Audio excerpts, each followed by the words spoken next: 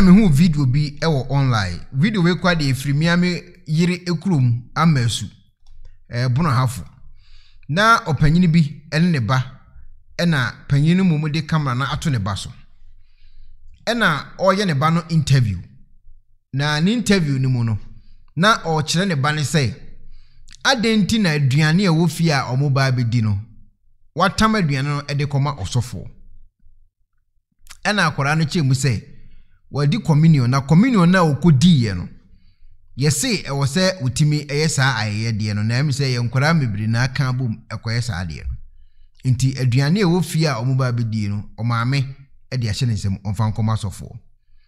ana papa no so kire se enya de bama akwara no e de aduane na koma sofo no na ono eye evangelist a wonim se James 1:27 kire se e wo se omani ko enyanka awisia ani akunafo ho edan ahodo mienu ana edan ba ku hyemfinfin a eye kunani ene hyemfinfin eye den na akoda itimi tam aduane firifie na wode atwa edan na hyemfinfin no eye kunani no ho na wode akoma eye sofo so no nje aduane wa bra kunani ni yade a woda dem ontimi nkomba enti ene sa na tie dia the Bible ne kan say kire akora ne kwan a wonfa so na wonyina wanfiri ho no ene obefa saa kwan na Bible ne kan ye no no wa kire akora ne kwan e wo so ofa so se de be ya wonyini a omfiri ho enti ema wo twe akora no e kan kire ne say onfa aduane ne nkoma maame na o hye dem ho no na onko asore nkoso ne nyankopon me hwe video na touch me heart na me no e wo se me frɛ papa yi na me ne bonko mo na me busa ne say die idea ne ba ne tirimu a utimi yesa education to abontin yedi kan ko video na nkasa de papa no e kan ye e kire ne ba no we a me connect papa na to so na me twa ne interview bu say e den de pan na asi yin video na nkasa yeah abusafo we dey say me si twa video no me nya editing bia wo me pese mu hu se bibia ye re enti say de me twa no ekoyi a mo mfa ne saa me sizi me ameba okwa asori afọdị a ọ dị kọ anase ayede a ọ dị kọ asọrị no mi season wo kwam na me di ache na die nti a me yesa no me kire mo me ba hey Oscar bra taw e bacho e Christopher amu woso mo hwe video ni na mo fa mo comment mbra because me call video no ankasa comment na se no se de nkofo si di na tem eye no sabi abi kura se wo se police kura san achi papa no na me se Christopher de bia me ka so mutiri mo odi nkofo se meboa ade a papa eche ne bai no obi atima tro comment se e wo se police kura san achi papa no wo de mo amon hwe na mo fa mo comment mbra me wi a me connect papa no ade ne kura no manke a ode yele biwana na kasa yi wo de koy ore kwa sorry say the enti why na kasi fire dem na cat case da be no cat yo mira why me no say mo fire ye de mra no ya ji first mo am ye den ya ji first ya mo am ji first communion nti wo ko communion na communion na chese bi wan na kasa so di yesu na ene ni moja aha na yesu ho na ni moja no e de na wu ni mfa ho ntia wudi bi se yesu de obewuje ya nkwa ti o se di no na ni moja nti wu ni yesu no wuje wo nkwa no wudi ni ho na ni moja nti bible quotation be na de be support wa asem ya wo kan sani e kire o de na ka kire wo ntia ma wudi bi ba chansa so bi ya katire ka so bi so di communion nti quotation me no mugina so de kire mo nti se wo bible mu ana se ni bible mu wunim na wudi wadi bi da wudi ni da ben enura na start di ye nti wa start di communion nti o mse fa ye de bla na nse na wo ko mi hu se ya na wudi 20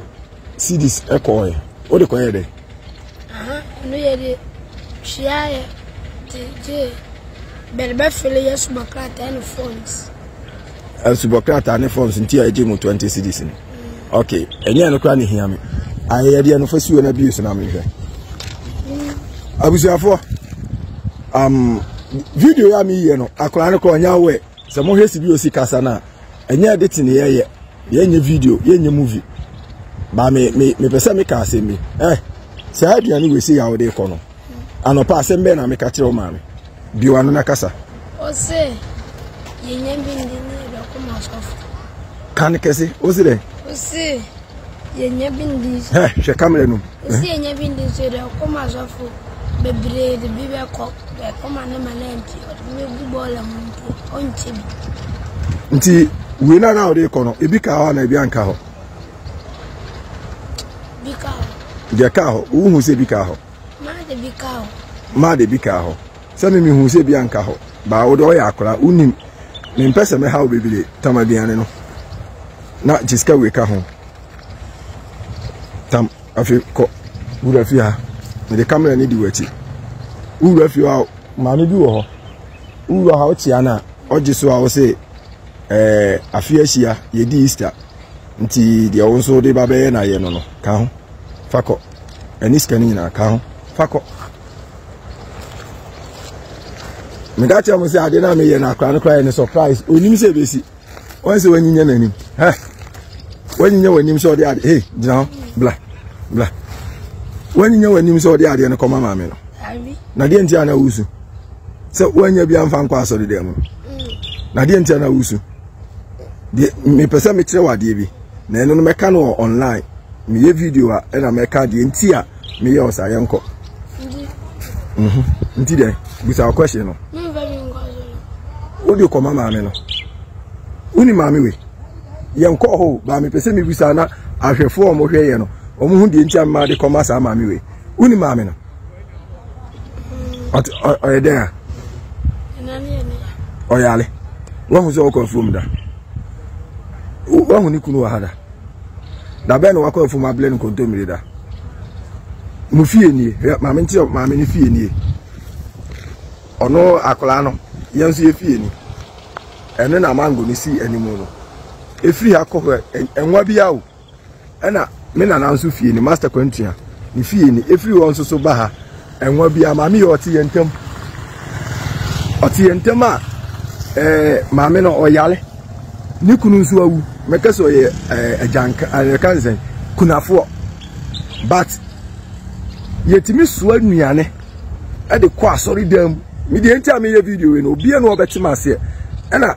me nyen so se obi ntima ase because makoma mu no minim se nyame penetima ase nti we before me basa video no so no fako me ma say sika say ne kura no say 26 sa 20 cities we anopa ase me na me ka kire o ma o se me se den o se so de kwa o mani scan na o kan kese me ka se o se so de kwa le webusiafo se wo pesi fitia structure odofo de ende na fa ho kodom unique laser whitening e wo toothpaste sonko a se wo de twitwi wo se a ema wo se na eye fita na eye fita no so no na eyi enka bone bia wo no mu bia any tea stains, coffee stains, smoking stains bia wo no mu bia unique laser whitening product ebe yini nyina free so ma kama de o hia ne se ubetu so na odi egu o brush no so uwia na odi twitwi wo se ne so nyina kama uwia enwuru enum gen wenum sa into contact unique laser whitening I was 07999792330 07999792330 unique laser whitening or say muni or dem kwa mankanino o maniskano hwe camera no me kan se kan kese o se sade mankanino kwa wanye serious wa ho o se sade mankanino kwa ho ma kwa manoko de ntia me kan sa se no de na ya me kan sa akaso de mankanino kwa niwe onjai ena me kan se ne tinchano de kononde nubizani zena andia yebeti ale nto de akakoma mafo yebeli yebele kwa akoma ena me kan se ena me se o ma de kwa Minya den. Me ma ko homa bi okosi se meko. Ana wasa atama biane ne sefa ko me boa. Ada we me. Vanko. Na je se wo ma me no. Osuro sofo no opesofo na se nche me ka se me ma ko homa. So ma de biane kwa me ma ko homa no. Ohwenya me anim etama biane ne de ma. Sefa ko me boa. Yenko fako ura ho. Hey. Ura ho. Me de camera ni de wati ura ho. Okọ abago. Maame ni piano de ama no say afia sienti no. Me mfa camera ni nsi maame no so abusa for maame ni pia for the sake of the privacy ntino. Me mfa camera ni nsi maame no so. But me record voice na boy bla or kasa che no ko. Hey, ko na fa de no ko ma no.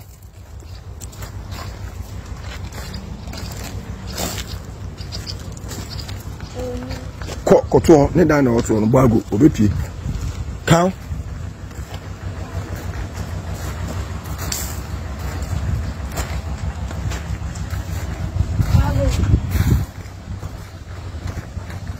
Bago, oh.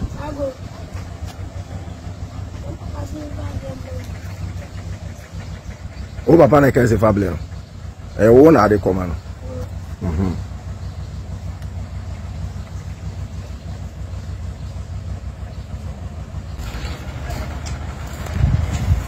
Abusafo,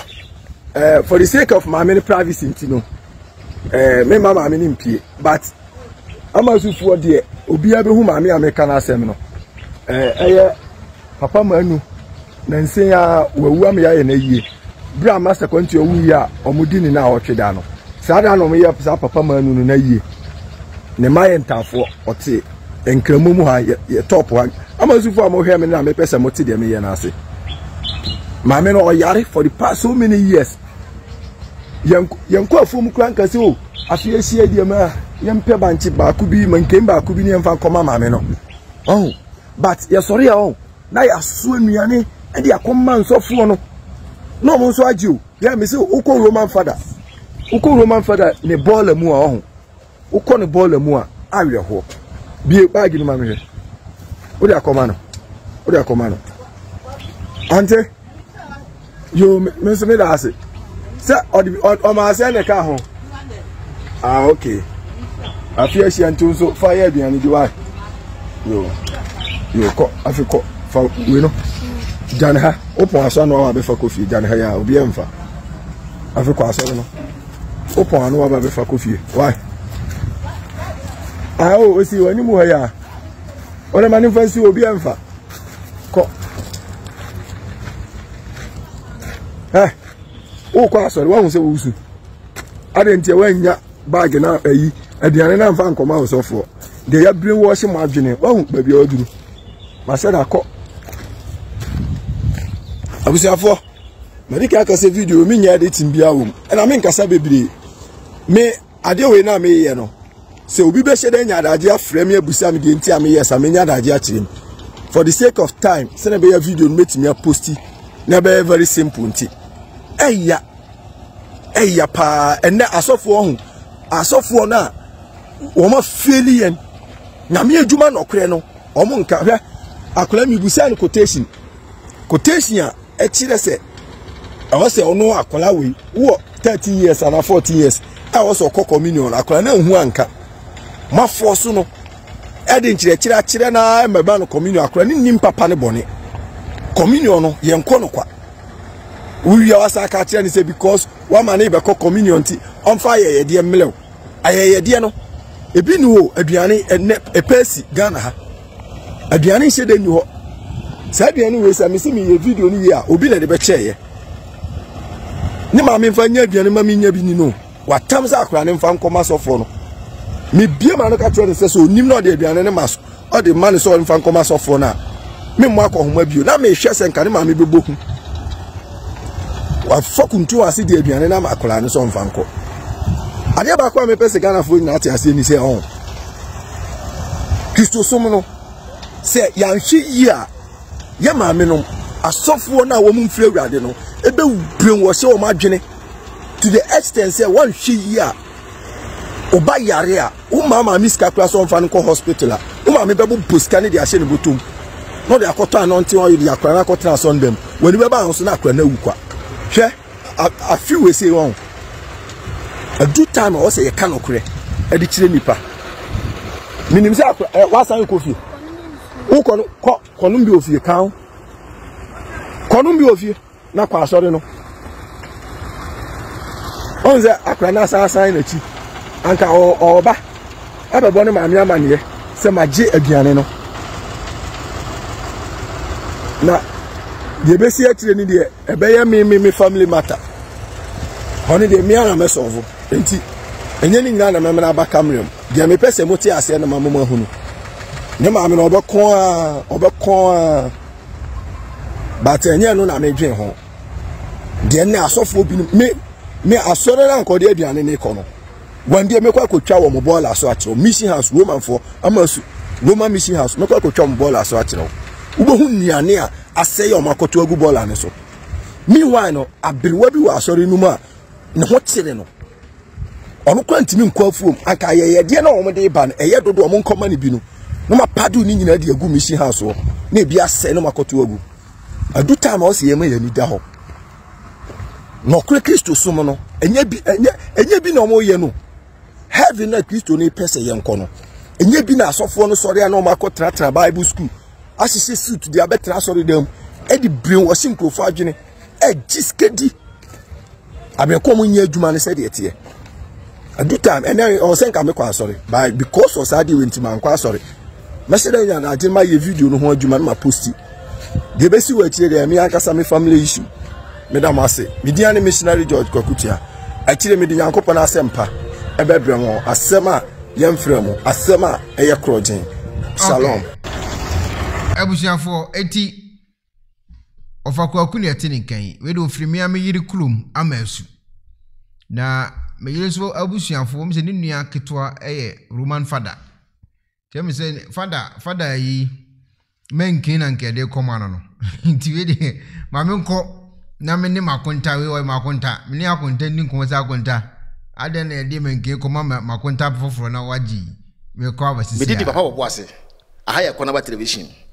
mesremo se mo like mo be share na mo mia adom so maye se na be Ekuonaba transfer oba life na mo hu pia aha Ekuonaba television obetima visit your website www.ekuonabatv.com all the social media handles ni nyina Ekuonaba TV wo video bi interesting apese di hu nkomo number na gu screen so no obetimi dia faso WhatsApp number ni aka ho asem opese ye wo interview so number na wo no free nefa topic na apese discuss no enso fa kan ho ebe ye wo interview kama na mo kwa kai so be subscribe to channel no mi adoma no so for notification me didi papa na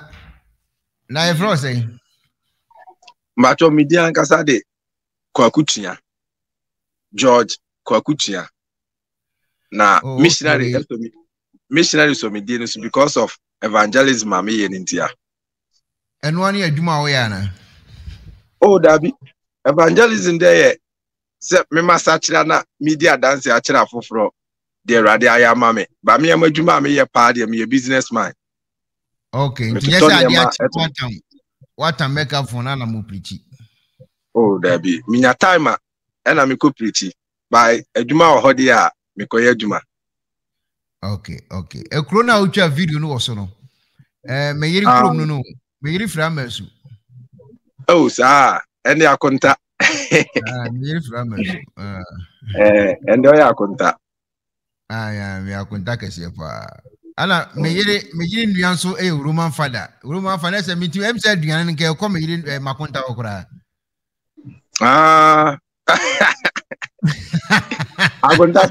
akonta sire nko be diaboso okura nka unya bini I see. Na ebane say na Ghana say no wo ye video we to abonten na nkofo kasa amanfo omedi watem edi watem omo be kansen papa ka ebane say hu say oh one thing is mpedimfo bu bebi say agro no ya nka ma ofi a wo say agro na de media meka no ezan say de ono bedi matem no odi matem because e bi mfa nani so da and I say de wa hunu ba akono so no sabi o hunu mienu Bible classic obakwasi apenense sana adwene. Enti ye wade bi wo nom na so ohunu se ade we emwa me a sesa wadwene fi ho. Enti Christosum ya ade a edaye nyina yakoma so. Me sakira na me Olivia. Oba mi kroma mi di ankasa de kiwa black kiwa obi anime how anamete me papa ne master kwantua deba bia papa ne tena masem so okay make us a late master kwantua yenye na yie enti no papa ne tena masem so na mitu kwan ko Libya na me sakira ye no me start kwa asoro Libya signal mi hunu wo ensori mu no me ba Ghana no me de mani betu fo hu se still edaso koso ena me hunu se e kire se de ebinom ekasa tie Kristo som no na omudika ezan se yabokwan ato ye ho bomacho abusiafo se de bidika ka che se me ye aduma me mabaka ntaman me be it's the motive de kakra o mana mo de ache na kura ekosi ada o wan ko preach a wo ye aduma na se wo pa aduma pa de tie ni se kwasi ada no mekwa asori me firi me kurom doma eba nkran ha fiada na nwumre enura mekwa aduma maduma no manwie enne mankoto aso a misika mensenka ena mekwa asori nso no sika na me de ko enti e wo se mitimi ko wie no na nyame ya aduma o asori ne de sisi mi no kasa ikura no me da ha no bi preach o radio so matie bia at least mi se mayo aha enti okay opening am se kwanya kitwa we ade ama mi mechire mu se enye se bia ye video na ye no ye ditie Kristosum ye pagya Kristosum me hu se what is ediane kura wie no ka kire oba ne se onkwa asori kura wan ga so ngu fie yeah aha me ka so onkwa asori yeah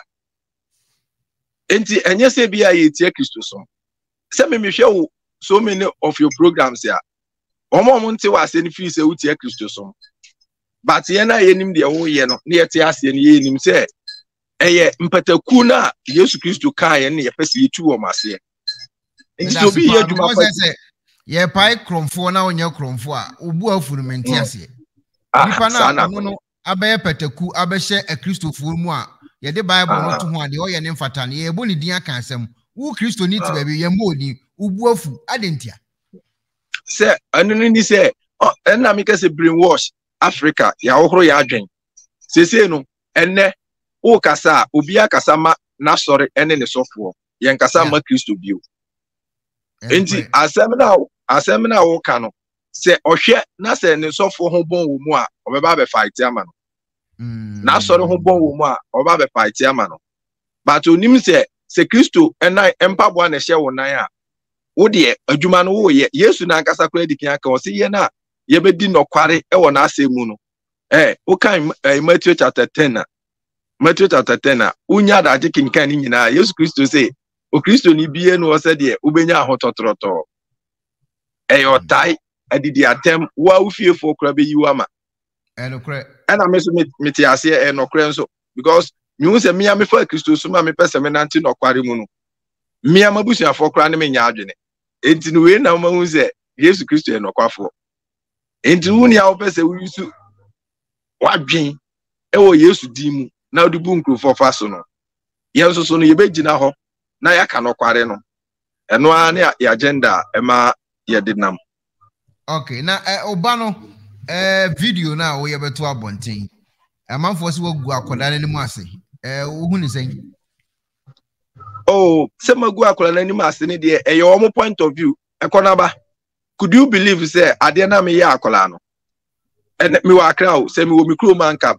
nka video ya me ye nka me na ba mu bi ade chin ye wo ho ade chin ye no me wo ho no wa bada minika we aye miketoa ma hu se Raman ni nika na ehye ne to atete me mfa nkoma no ye musa se de na akra no hu ya o practice sa ade no wow ye musa ye ho o de question ni nyina no ye musa ye ho se de na akra no hu ya o practice sa ade no na Raman so kra kremoni o meboa Raman ye kremoni ye ni o mo nete o mo te ye fie no positive next one na hunu se adoye no kra no onya adoye mfa ma Kristo ni pe wo ye ma obi bia onya moa obi bia Mebacho uti enye se mi kasa was so your papa fee and son I would acquire one thing or say ye Christo ni papa and son or biaso or more munje already assembling the umusa. No crepa. Na se okase ufie dia ufie ni hwan na ye ufie se Yesu Kristo no say hwan ni minua na obi a waje Yesu Kristo adie bato ate ase aha enti se obi wo na so kemoni kura na so ogidi se Yesu wo ho a gidie na wanya na ankasa kwa tuma na be minua na so obi a wonji Yesu die no onye na doya na. Oh, nyani sa akro asem na make say a Christopher per say ye kase ye nua anka me pa che say obi a ye nua because kwa abusumfie for gidi say Yesu wo ana Yesu Kristo so si nua na obi a waji Yesu Kristo adi into the fact say nipa na je na bra bo ani na temu odi enhye mensem. I see. Me ba cho okay uti Ramano ye twa skit e de fa Bible ho skit na ye twa no Rama ni maame ye kremoni na nso de maame ama ne akwanya se oni ye ntwa a ye twa wi a ebesu o Bible scripture so nti Rama maame ne de sabi oni de ne som na awosom no onte ase ana okay but won wi ase na da ho no yama esom no abetete odo a ewo nipa ntemu no ba nye sa nso na som ne kire Ekuonaba mpacho recently I mean nkura ni twa skate na ye twa no odi mreba ma me sheda send ya ma back door no wa hwe na se odi be program ama me amesrew wore fa boa ye na promote ye hwe ye yusu sa scripture na good Samaritan scripture no good Samaritan scripture na yusu ye no me ne me yire no ene me ma ene nkremofo nkola na omoka no ene twa sa skate na ene me na mfo mienu bi na ye twa skate no ye kwa afuom na se ye adwuma me mma na aka se da o story we dey come on nka si ya na o se nipa bia ye because at the end no obi a oya kremoni duru ho twam Kristo ni duru ho otwam but obi a o kromu ho a omo so ye wi ni oya basabasa sabio omo ne bra yi no ono ne duru ho obi a kromfo na bo no ofa ne de ne ko hospital me dane story no because me ma ye generation we eba bata ho se ne be ye generation e hwa on better story na ase. I see. No be ka se oba no aduane no wode ma maame no wan kasa no waye bia maame ne da ana na wo ye hwehwe animu. Oh maame no se ade se me obi kro man ka me ma woni na kasa maame ne ye nipa bi a opema sempa me free Libya bae me hu se maame ne yale no me twam na se bibi wo me ho a me ma maame ne bi maame no oye me maame nya se bi a minim ne ba bia o oye obi a minim no oye me maame adamfo na me maame nti eku mu obi nti me hu maame na me hu ni se me maame ena enye de ma ya ma maame no na me betina radios because of the proof for Bible no say bonkuye papa ese ni fa ho o de omo be kan de omo nka na emum between me ni Nyankopon ntam ne hia me che me ni pantam maame no ono ankasa obi age me number so person oboa maame no okay fine nti se nipa no so tumi boa maame no na se maame no so etimi ko nanim wa abrabom a de me ye no the good impact by and I said the bad impact by on se maame nanim ama yeah maame na busu yenti mama nanim ama because we nim on side of story but me maame me ba nanim by because me dey ye sacrifice e de na ma wiase ehunu no kware eto be ka se we no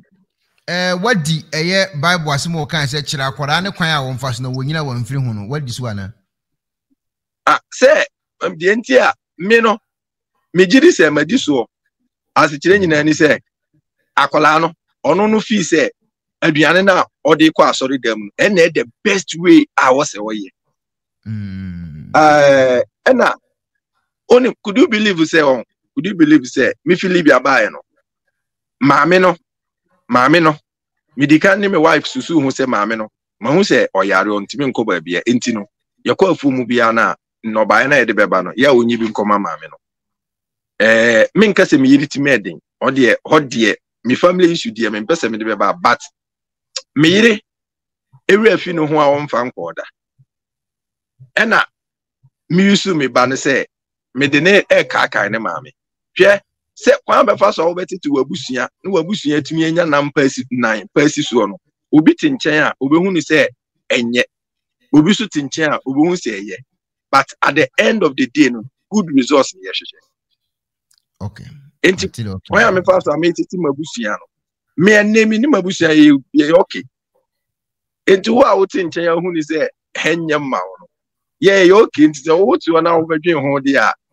na ese wa jeje for wo na wo so di bia ko wabusua no akọ try wo de na wo hu ni se ye papa no ebe fa ma wa na wo so nyame na aboa okay na obana na se ni buofu time wo je aduane no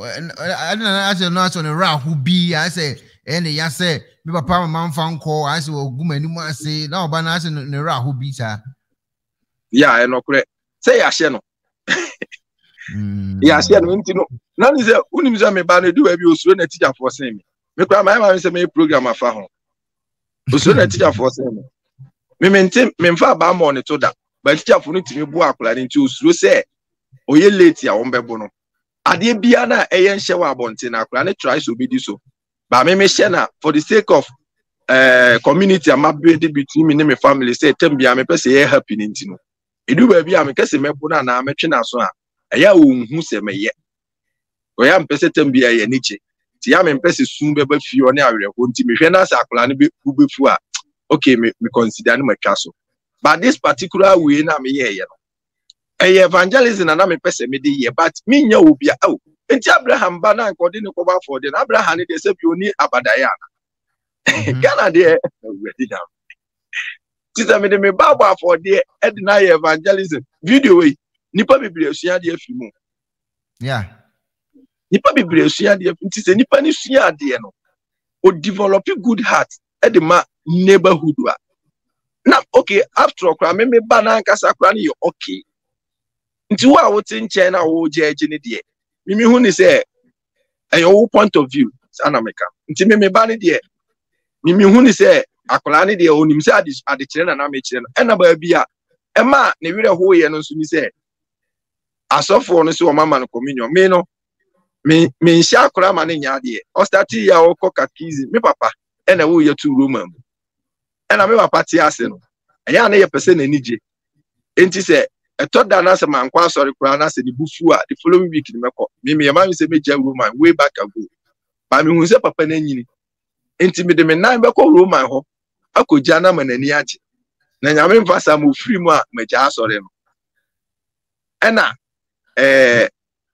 unfortunate we free mu but oti ase na me ba no ko sa catechism no ena mo so mo man communion fine wo the communion amana wie now see because of someone more communion into me or fire dear mara and I'm say oh say okay so one mark communion to on fire dear meladia and then for me no so only akra na ni because consider the age akra over 12 years also on fire dear mara who konya no nti what is ade ne to akra ni tiri mu a ne maami anya bi amana na ne papa anya bi amana akra ne be feel say I say yeyi ne to twene and a secondly nso so no se communion na wo di amani ni nti na wo gi na ayede ne dia na kire se wo ton communion no ma because is asoro na kwa give and take they say enti me no na me pese akora ne ti ase se de omude na efom no onya nru sa stage no but ade ni se me surprise akora no se me ne tena se plan ya anka onye sa and na me nso me pese wiase hu se eye real nti no manka hwe ankyira akora no anyesa anko akora ne se me story na me pese me create no ana batwate ate Matias. Okay. They say no what the education at ho. Me am here na me ra ho. Cause me hear the rate na obana no a me hwe ne body language a na che se onu no hu ni se ode aduane ne koma sofo a na che se waye papa na sana me hwe ne body language na me ti ase fa e say me de aduane mu ko Nyankopon ni fie se do mu ni se asore dan na enya me fie no e woni tirim se wode ko ho de a na wa che se waye papa nti wan fa nko no ode koma obi a oye awisia sorry oye kunani no ohu ni se waye bibia tie Nyankopon nti wo ko ni na se on feel happy o papa nso na nko waye no waye papa according to James chapter 1:27 no. Say nyamsom papa abodwo wom ni so obehwe nyanka awisia ani akunafo no. Senka James 1:27 no na waye no. But the doctrine e de man no ene entity a o maame ebi o kire ni se wonye nti no. Ohu ni se o papa emu ma na ye the wrong thing. It automatically ogina ho no. Na ni nipadua na se wonte ne ho ase as a people so o kire sen. Say ade a me ye no no. Na wo ba ya o se me fa nkoma maame a ono no yare to ade aduane ko wesi na ni buafu nanim. Na mete se o ka se ade na buafu sere ne fa ko. Ene o ko ye no. O ka kire maame ni se me papa se me mfa ma no se da bi ka se wa na wo de bre no. Oh, my follow my you know Matie you nim dia make bia. Eti me am so okay. We a good education say utimi kire wo ba say woni asase sukura no betime nya nipa ho tema. Na wo bibia wo tu say they say ni nika to atia watime hu raman a wo de ba akokoma raman no. Say wanya sa eye adusua no wo nipa dua mu. Enti wo fie na se na damfo any pen na so pen mienu a obeyi ba akoma na damfo wa start dwene nipa adwene dan spirit adwene it educational dey amana kwa na very good pa a very very good pa yeah now ko fie wa fi kan sen mbato wifi ko odwa kakra o oh ne reaction no ho mbato ti o ne reaction ne de ono no kire se ye akola no say mfa say omunyina say mfa say group of people no mo de ade na iko enti say akola na mfa bia nkwa na kire say akola na tom enti no na nka o say me ma akola na de ko na so koba na nka yatena se ne akasa asem but one thing na me ma me wife no ti ase ni say ono no oyoba ena one thing is a men for bi mu no me blame ni bebe because a ma weak points no and as weak side war enti asiemu one ma bi mu no eya na wo fo enti me make say okay odie yem fan so ho a na fe every na ekọ no yem start with new education na yem fa yeni ntofo ne yem hwe ade enti me start say me ya analysis e wa asofo bi mu ho de akire no could you believe say me wo Libya no ono bankra ha kantamanto ha me ye adwuma me ma ne ba ha be ye adwuma asofo mu pretty work kantamanto ha no ba ko ka kire ne say okay like okona sorry so for ne ka kire ne say me ma fa latani ba enti no me meware no enti say opese onya aware a o mebo afode e ma so for ne gi ni skas ada no etosu mienu no e na so for ne san hia no wo ayi kantamanto ha e no san ka kire ne say wasan hu ade fufu nti o mani ska fa na me wife adwen born say no skasem ne ya ye dodo nti no mesusu hu akire be ma na me ne tie no na ya fa hu adwen enti me wife ye the kind of nipa bi a edu ba bi e din na so susu hu kire me na me ne fa adwen a otie me nti sa story we no so be different story about me person no be say ya agenda na ye kuso enti me person we are seeing na tie asese me wife no wadi ka hu bi da onim asisi asofo bi no mu sisi nipa enti meminya adaje ede ne tena ase ye nchirichiri mu ma no hu se ma me na duane na ye de command no do na enye the right ni enye ya bi se de command no but instead say ye de be kwa command so for ni de ende emfa nkoma ma me no na ma me no nkase nyame nhira ye enne mi twam wo ma me ni fi a mpacho tie mi mi twam wo ma me ni fi a ahoho no mbe kwa akosra ma me ni because of so yare no o ka me ho asempa de kire wo mi twema mi ti se omo ka no machi se master country aba we do say ne papa me papa no the kind good hearted persons are no so ya adoye enti sa esa na me papa twato ho ye musa se me ma faso na mantimi ama me ma mfaso a ma di me ma hwamo enti oba na me ko ware ne ba me papa busuam ni de onim de ye we are capable of doing ya busuam nti afie na me kire no enti nti ase ne de no kronya me anim wanya ni easy but akiri amene ne tena ase kasa aye no oti mase I say no bibia yo okay ye cool fi nti no MSF too far the make my cap oba no all right ye da wasipa ne education ade ama ye nyina menim se nkofu bibi na abesua bibi e de afri eye ho wo bibi apeso ka in particular e fa sa video no ho ana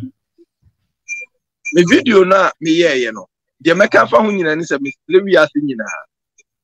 especially mom wo Germany ni America no comments no mo de aba no say no Germany and America anka won be che me say ebia magu akra na ni ase ni ade no